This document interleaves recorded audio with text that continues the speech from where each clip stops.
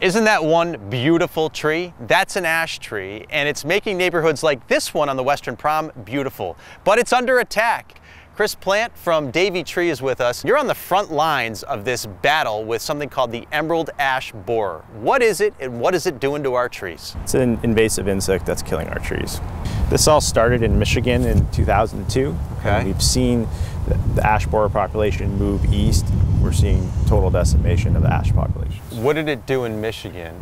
It killed the majority of ash trees. The majority of them. And now that it's moving east, when did it start to get into the state of Maine? We first saw it in 2018. And immediately attacked the trees. So you're at the point now where you're in preventative mode, basically? That's what we can do. We want to prevent the infestation on healthy ash trees. That's what we're looking for, Chris? That little tiny hole? That's the entry hole for the beetle. It's very small. Really small, so it just bores its way through the bark and then does what? It lays its eggs, and its larval stage creates galleries on the outer tissue and restricts the vascular system. So it just kind of like eats away in there? Is it feeding off of this tree? It's feeding on that outer tissue. Oh, that's no good.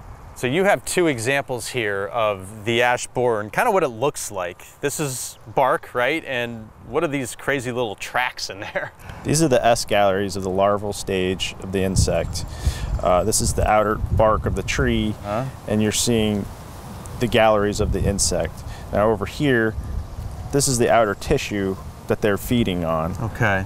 And which is, that outer tissue is part of its vascular system. And that's why it's killing the trees. So the vascular system in a tree is its lifeline, basically. And if it gets destroyed, then that tree's a goner. Would you say the tree's gonna die? Yeah, the trees will die. We were here a couple days ago to treat this ash tree for emerald ash borer. As you can see here, this is one of the injection sites on the tree, and there are multiple ones around the base here.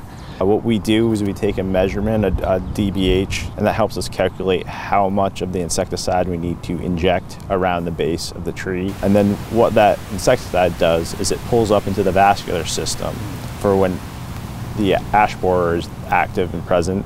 They'll eat it, it'll kill the active ones, it'll also deter the mature ones. Oh, interesting. So it'll actually get in there and start to do destruction, but the medicine that you're giving this tree will prevent it from doing further damage. Correct, and you actually need to have leaves on the tree for it to work. You just can't do this any time of the year. Okay. Because you need photosynthesis for it to pull up into the system. I see, I see. Let me ask you a question. Are you hopeful for the ash population, which is native to the state of Maine? Are you hopeful for these trees? I'm very hopeful for the trees that we're doing preventative measures for, especially ones that are healthy. It's the general population of trees that I'm not so hopeful. So without these injections, it's probably going to be a goner? More than likely. That's incredible. Well, folks, it's attacking the ash tree. It's the emerald ash borer, and if you have one in your yard, this is an interesting point. It actually is probably less expensive to treat it than to take it down. Is that correct? The majority of cases, it's much cheaper to take care of the tree than to remove it. And also, it only needs to be done every 2 years. Okay, all right, so there you go. Emerald ash borer, it's being attacked. Help save it and help save the trees in the state of Maine. We'll see you next time on Gardening with Gutner.